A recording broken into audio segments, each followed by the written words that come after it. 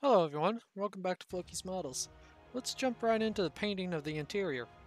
First color to go down is AK Real Colors RAL 8012, thinned 1:1 with Mr. Leveling Thinner, then sprayed at around 18 psi.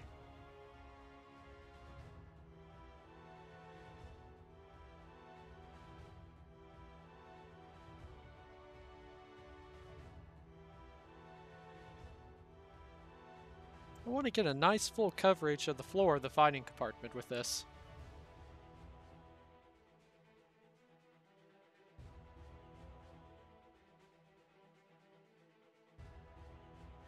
Next color to go in the airbrush is Tamiya XF88, dark yellow number 2. This is actually RAL 7028. This is again mixed 1:1 with Mr. Leveling Thinner, and is going down with a coat of hairspray over the floor.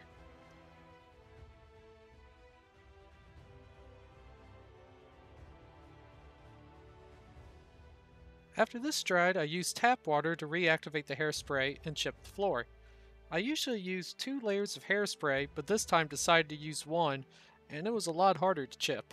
I usually have the opposite effect with 2 layers, and that's why I decided to go with 1 this time. But in the future, I will stick with 2.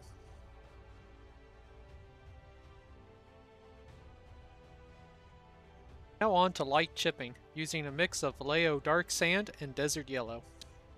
For chipping, I put a piece of packing foam into a pair of locking tweezers. To sponge chip, just dip the sponge into the paint and remove most of it onto a paper towel. Then lightly tap the surface of the part you want to chip. I start around the edges and the high spots first.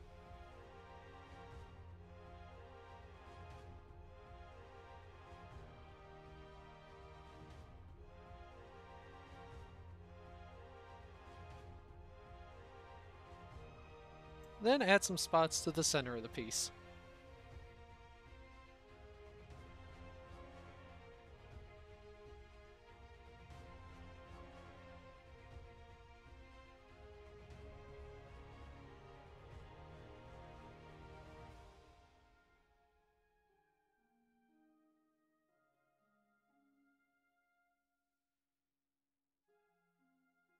And we are left with an excellent chipping effect. This is the second ammo box, the one that hangs on the sidewall. Now let's refine the sponge chips with a brush. I'm using a 3-0 red sable brush for this. I start by hitting the corners and outlining the edges.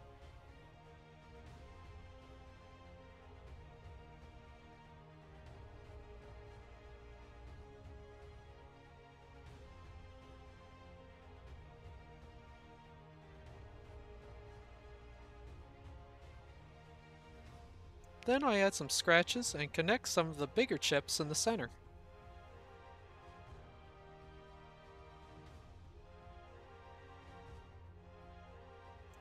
And this is what the bottom ammo box looks like. And the top ammo box.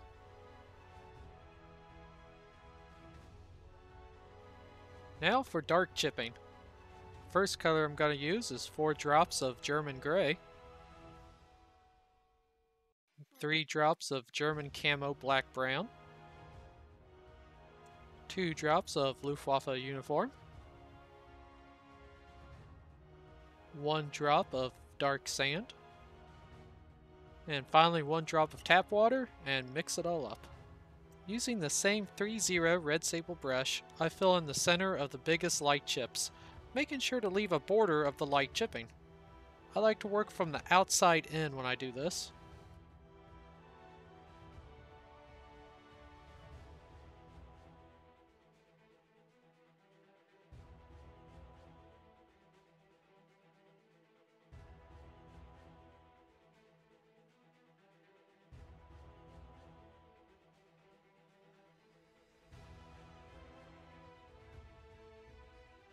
Always make sure that when you reload your brush to unload just a touch of paint onto a paper towel before going to the part.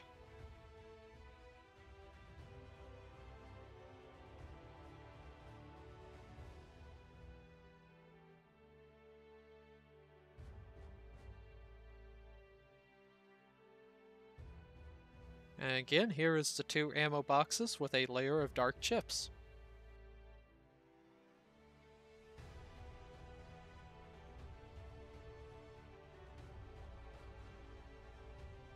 The sidewalls of the fighting compartment get the same treatment.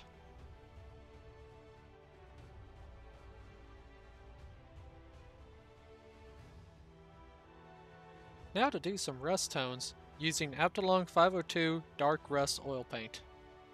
I let a drop of the oil paint sit on a piece of cardboard for a few hours to draw out the excess oil before adding it to my palette and mixing it with a few drops of VMS Oil Expert Matte. I block this in over the dark chip spots. After this is dried for about 30 minutes, I come in with an older 3-0 brush, moistened with some odorless thinner, and tidy everything up.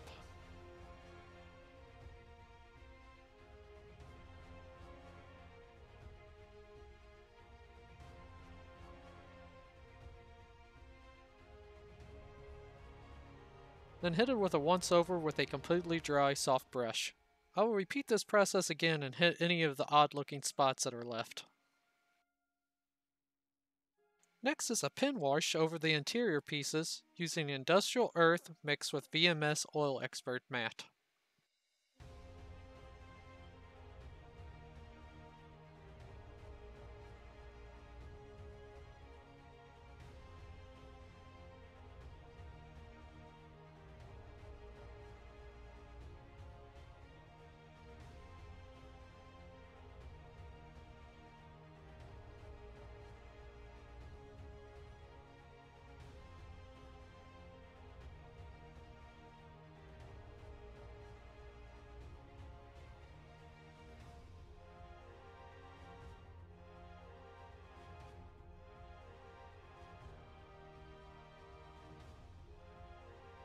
Now to add some filth and grime to the fighting compartment using industrial earth and burnt umber. I brush this into the corners and recesses. I keep alternating between these 2 colors.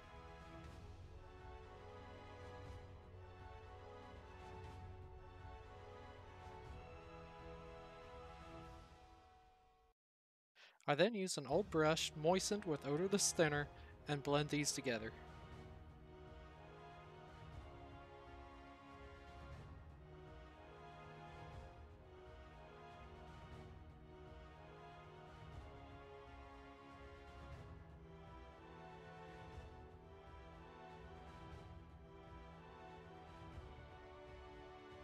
And then a once over with a completely dry brush.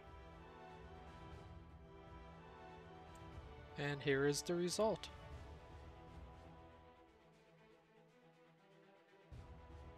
I'll set all that aside to make sure it's completely dry and start to work on the straps for the MP40s.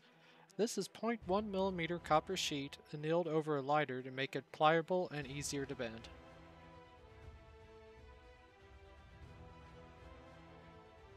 I bend the copper into the shape that I want and attach it to the MP40s with just a bit of superglue.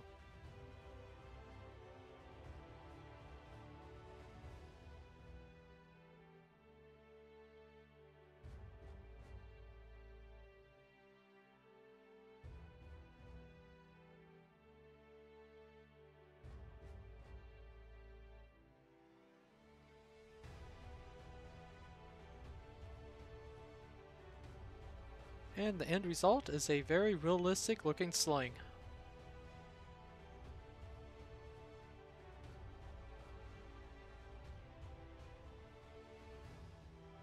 The bakelite parts of the MP40s are going to be painted a mix of Vallejo saddle brown and flat red. This is painted over a coat of Allclad II gunmetal, which is itself painted over gloss black. This color dries to a lot darker shade than what it looks like now. These will hardly be seen. I just paint the slings with Vallejo leather brown and don't do any highlights or shadows.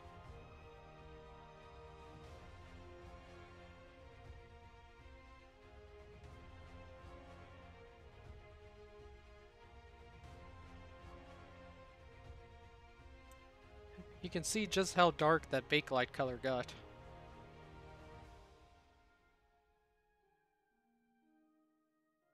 And the last step is to take some graphite and rub it into the part with an old soft brush.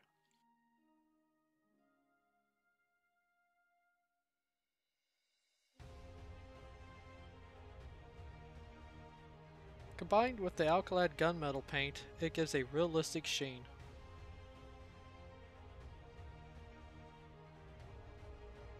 Now it's time to add all the parts together before closing the hull. First, the ammo bag for the MP40s.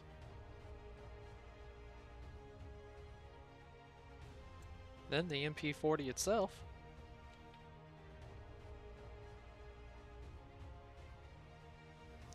The driver's gas mask canister.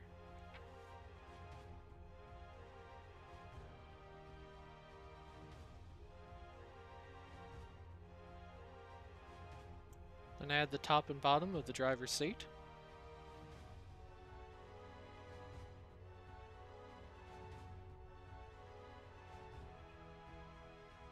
Then the driver's seat gets glued in position.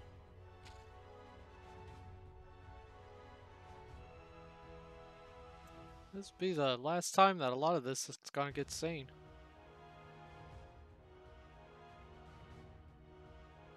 And the fire extinguisher gets glued in position next to the back door.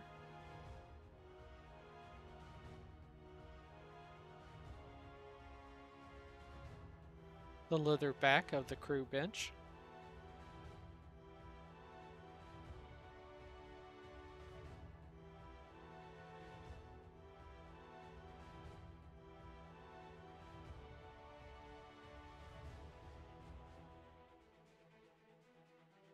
Then the wooden bench seat.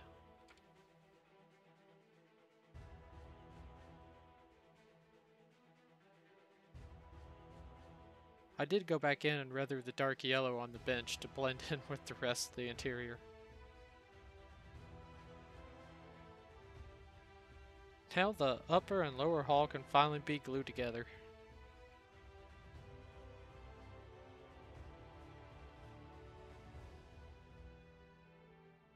I decided to add the front plate while I was doing this as well.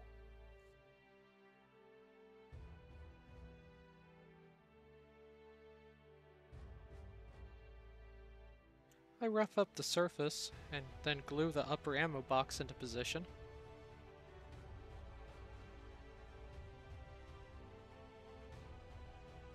Then finally, the Pak 40 gun mount is secured into place.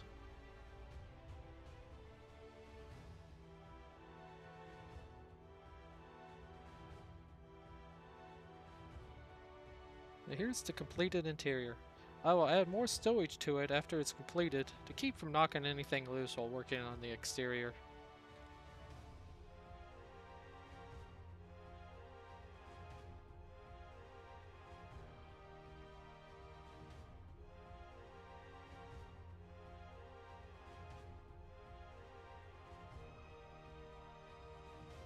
Now to leave you guys with some finished shots. Thank you all so much for watching. I hope you all enjoyed the video and find it helpful. If so, hit the like button, leave a comment, let me know your thoughts and ideas, and don't forget to subscribe to the channel. I'm going to be doing a giveaway when I hit that 500 subscriber mark. Also, if you want a shop card, send me an email to FlokiModels@gmail.com with your mailing address. I'll put that down in the description of the video as well, so you can just copy paste it from there. They are completely free, so get one if you want one. I thank you all so much, and stay tuned for many more builds to come.